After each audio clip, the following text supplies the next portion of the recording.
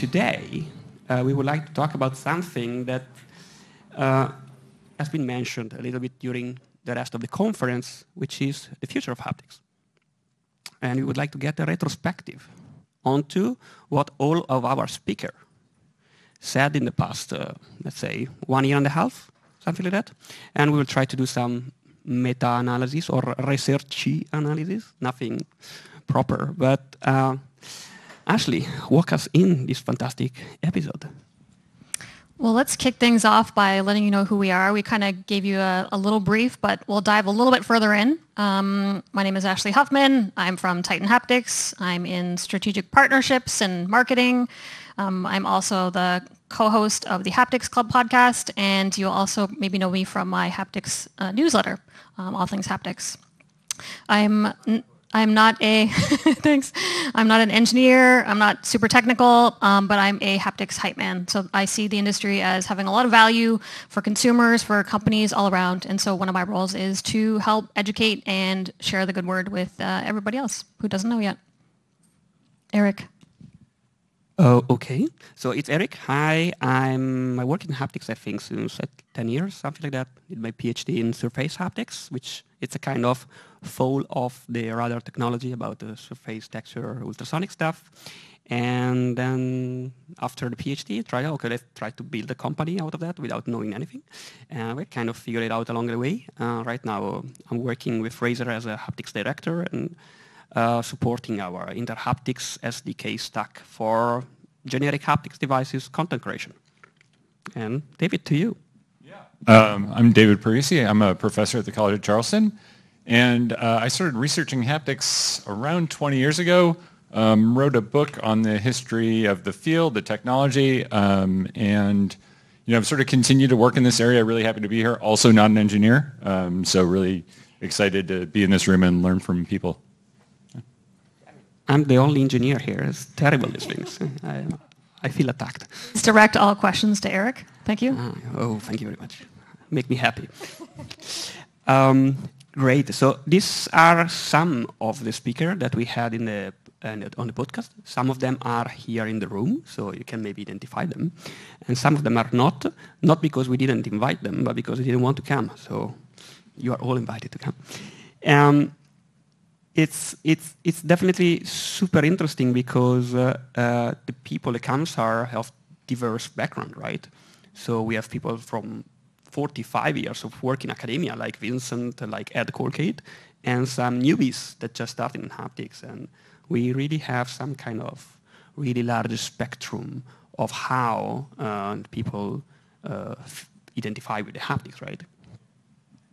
And our podcast has always been built in a specific way. We have introduced the person, and we have some technical questions regarding their area of expertise. We check later some themes and arguments.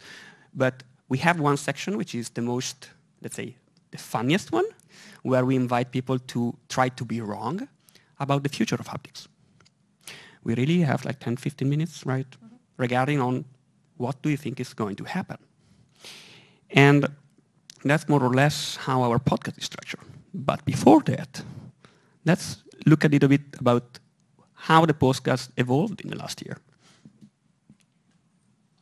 So we've been blessed to have a lot of traction over after the last year, absolutely. I think COVID has kind of helped that. People are stuck. They want to be engaged. They want to learn something new.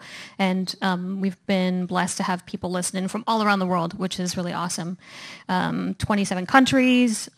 We've also been kind of touted as this top 15% of most shared globally. So we've really grown just because of the guests we've had, because of the types of people who engage, a trusted platform where you can be open, you can be honest, and you can share your insights in a way that can help everyone else in the industry, which is really exciting. So the Haptics Club podcast has been growing crazily. We've had 3 seasons, I don't know how many guests, it was 40 guests. I don't want to get that number wrong. But yeah, it's been an amazing experience for us for learning, but also an amazing experience to be able to share things and see the through line between different guests in different industries and their problems, their opportunities and challenges. Yeah, what we really hope is that this growth path is the same, maybe anticipates a little bit the growth of the haptic market, because from our listeners, not haptic specialists really. There we have some haptic specialists, but it's mostly people from other fields, and we get feedback say, "Oh, I didn't know these things. This is amazing. It's a word that I didn't know that exists. That is so interesting, and I would like to apply it to my use cases." And we have also a community, right? We have a Discord channel. It's super active, and that's it's all about building communities. So this is more or less what it is the podcast about. David, as a speaker, how was your experience in the podcast? It was a lot of fun. I really enjoyed my time on the Haptics Club podcast, and I think what is most interesting for me is just the diversity of the speakers that you get. So it's really from, I think, a wide range of fields, including people who are in social sciences, fields that are not necessarily super well represented at academic haptics conferences have been guests on the podcast. So. So we have some of the topics. So we divided in three. It's completely arbitrary, these things, but this is just to share a little bit markets, technology, and field that we cover during the podcast. And we have markets that's the most, let's say, sexy, kind of like XR, automotive, sex tech, of course, and gaming, medical, some of it, and some other that are more like frontiers, like music. And we try to bring together different stages of advancement of the technology, something which is completely far-fetched. Maybe we have a fantastic talk later on with chemical haptics, which is one of the farthest productizable maybe technology that we had on the podcast, and something which is extremely practical. And we got a lot of types of technology that we have discussed it through the podcast and field, right? So this is, and we want to keep this as, a huge melting pot of, let's say, haptic knowledge repository. Can call it like that? Okay, so this is more or less the podcast topics. And today, what we really would like to discuss about is that we run some analysis onto the future of haptics segment that each speaker had during the podcast, and we try to tag, let's say, assign keywords of the most repetitive topics that came up during what do you think the future of haptics will be and what we should care about, right? So what are we looking into that? And we organized the topics that came up in this word cloud, where the dimension of the font is related to how many times it came up, okay? And this ties a little bit also with the topics that, we found during this analysis. And maybe, David, can you share your topics that you found over yours? Yeah, so I had episodes 11 to 20, and we each went back and listened to the answers that came up in those episodes. The most common themes that came up were the need to, and I went into this, by the way, expecting it to all be about tech, right? I expected every prediction to be about what new device is going to be big, what new trend is going to be big. And what came up instead, and at least in my sample, was the need for community, the need for education, the need, and it's come up a few times here today, the need for something like a haptics pedagogy, right? How do we grow the community? How do we get new people recruited into it? Basically, how do we do education better, do outreach better? And really much less of a focus on, what devices are coming down the line. Again, as someone who's read a lot of past predictions for the future of the field, a lot of those tended to focus on devices. And I think we're in a moment now where people are recognizing, that one of the keys to sort of growing this area is to grow the community rather than to focus on, technology. And this conference, I think, is evidence of that too. So I did the earliest episodes, which I will kind of consider pre-DualSense vibe happening. So this is when it just kind of released and no one had their hands on it yet. So, everyone wasn't answering DualSense as a response. It's an ongoing joke. For folks that I was listening to, some of the key through lines were what is a good haptics experience? What does that mean? How do you respond to that? How do you create that? What's a barometer for that? Which is very interesting.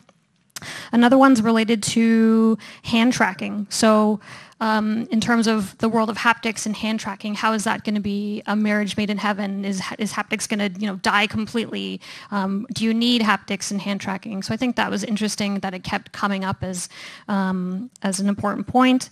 And then last but not least, it was killer applications, which was mentioned earlier today as well. So it's like, what is the thing that's going to drive this to be huge in the market? What's going to make this something that everyone can understand and play with? Kind of like the iPhone had a killer app of a lighter and the beer that you could drink. Like killer app, super silly. But those are the kind of key points I pulled from the early season. So that's fantastic. Beside that, regarding the inside joke, was pre-DualSense. When we ask our guests, what is for you a good haptics implementation? Pre-DualSense was the iPhone, and after DualSense is the DualSense. And happen often, we tell them, tell us what is a good haptic implementation, not iPhone, not DualSense. They are shocked. They are not ready for sharing these questions, so they take I think 1 minute to not answering the questions and find whatever other prototypes. So yeah, that's a kind of running joke, sorry. But it's prepare, if you can, prepare about a good haptic implementation, which is not iPhone and not DualSense, okay?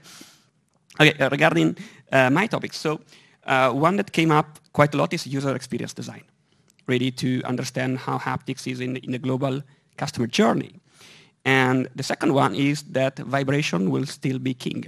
So this is kind of more or less what came out with these predictions because the speaker said, if I need to put myself at scale, they don't see how in the next 5 years any other technology can complement in a meaningful way HD vibrations, basically.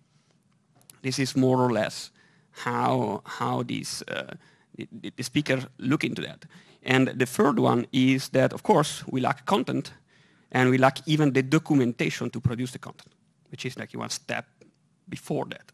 So, and these were like the 3 main topics that I did like from the let's say 21st to the 33rd of the podcast, more or less. And these were like our stuff. But maybe let's go to this like prediction word cloud here. And Ashley, what's missing in that word cloud? Definitely what's missing from this is accessibility. I think that's something that was shockingly, or accessibility is there. Which word is missing? The M word. The M word. Oh, M word. Oh, God. Do I have to say it out loud, or can someone else say it? Okay, it's completely missing the metaverse here. No speaker ever mentioned in the future of haptics the metaverse. And how can we interpret that, David? Well, first off, part of it is that most of the episodes were recorded September 21, right? So no one was using the word, right, prior to Zuckerberg like uttering it into existence. It was a word that was, not no one, literally no one, but figuratively no one was using the word.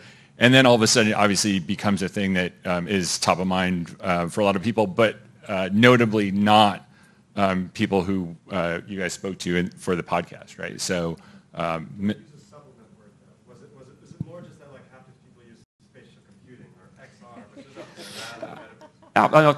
Let's discuss about if they even are synonym. So that's a different discussion. So, but yeah, so the metaverse are like a marketing, let's say, term. It didn't come up at all. And of course there is XR there, but XR is, let's say, an entertainment market. Right? It's maybe not a profitable entertainment market, but it's hard to argue that VR gaming is not a thing, right? So, but I think this is help us to understand that they're quite grounded. They're looking into what's going to happen. And another thing that I feel it's important to highlight here. So documentation and education are by far the highest mentioned. Okay, and after that, we have softwares, tools, and multimodality at the same level. So multimodality, it is as important, more important than the technology in the view of our speakers that you are using. And I think it ties really well back to some of the discussion we had today, right, David? Yeah, I think the other thing that's going on here too is you have this, you have a sort of openness in the conversations that I noticed going back through, like listening to the podcast episodes, not being one of the hosts.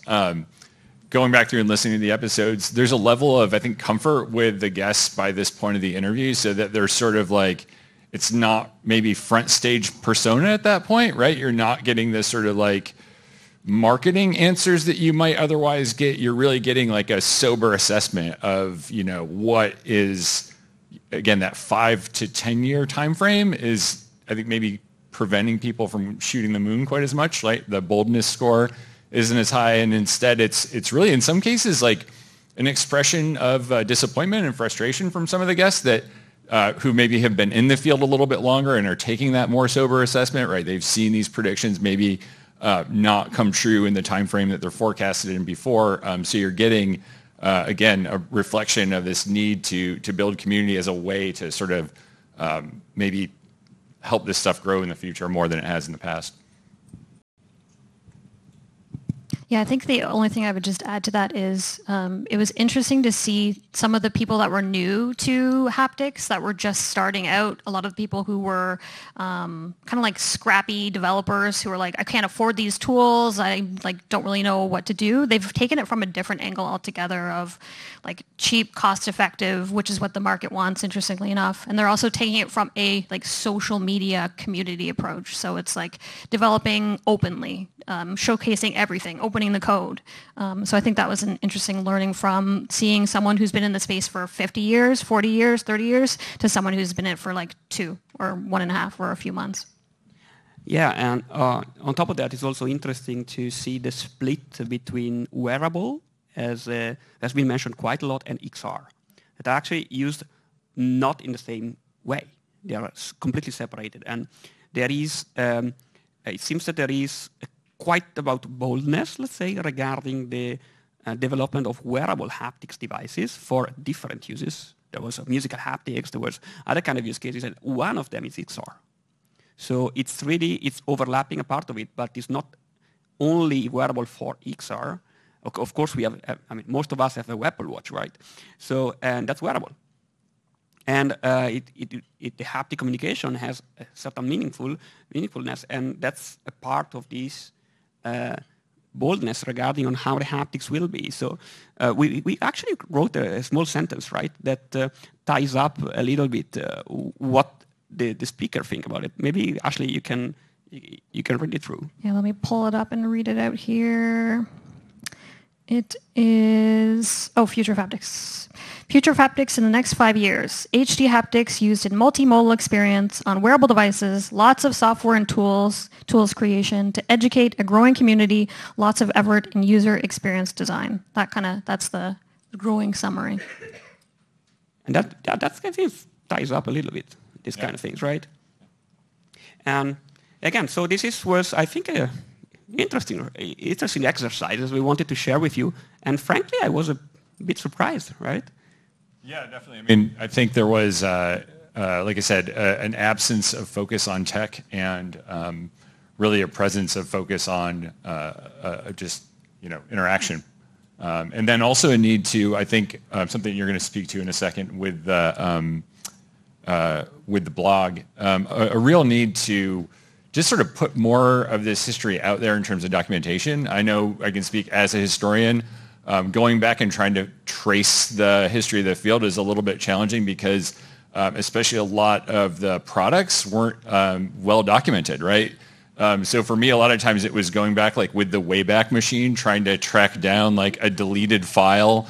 And, that might be necessary for proprietary reasons or whatever, but it's really challenging, whether you're trying to do product development or trying to do history, it's really challenging trying to reconstruct this stuff from fragments. So we need more like centralization of archives, I think would maybe be helpful to some people in the room, would definitely be helpful for me. Saying so, we want to take this moment to announce a little things. We were in the work for a little time. So, and I think this research motivated us to launch this thing. So the podcast started as a repository of knowledge, right? This is what we want it to be. And written form is another way to have a repository of knowledge, and expand the capability of the ecosystem to contribute. And we can offer, basically we offer a scene onto the opportunity to share your thought about haptics, but not only, it's not academic haptics. It's about use cases, technology review. How come we don't have an article that shares how good is God of War Ragnarok haptics in DualSense? You can't read it up, and there is no way for people without testing it to get a grip on that. This wants to be the place. And we have our editor here, which is Antoine, which offer to help us coordinate these things. And the idea is that it's a community. It would be happy to count any contribution. Of course, Haptics Club is marketing-free podcast, so we don't accept marketing pieces, but we do accept opinions and proposals and use cases that would be interesting for a wider range of partially not specialized readers. Yeah, I was just going to add, I think all of us in this room have been in the position of reinventing the wheel at something we're doing, having to read reports, a 100-page report, or trying to listen to some book that you're trying to get through it's lengthy, it's technical, and someone could probably just summarize it quite quickly so you can even reference certain sections of it. So I think our goal really is to make this a place where you just don't have to do that. You can come here and learn from different areas, different people, different places around the world, how people do it, for robotics, for automotive, for gaming, for accessibility. Just cover the gambit so we can all kind of learn from each other. And just like as a side note about the Haptics Club, we exist because we invest our own personal time into this, but we do have sponsors. So I do have to thank Haptics Industry Forum for sponsoring us. They've helped keep the lights on, keep us caffeinated. But if you are interested in sponsoring the Haptics Club, please reach out. We love what we do. We hope that we provide value to anyone listening. We've got great stats so far. We want to keep the lights going on. We want to keep promoting epic content that you guys are working on because that's really what the whole goal is. So yeah, just a side note there.